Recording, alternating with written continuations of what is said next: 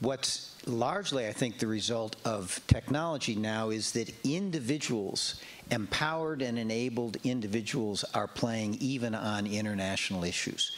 And that really is because of technology and what technology has done to give people voice and then to connect people in the way that we've just described.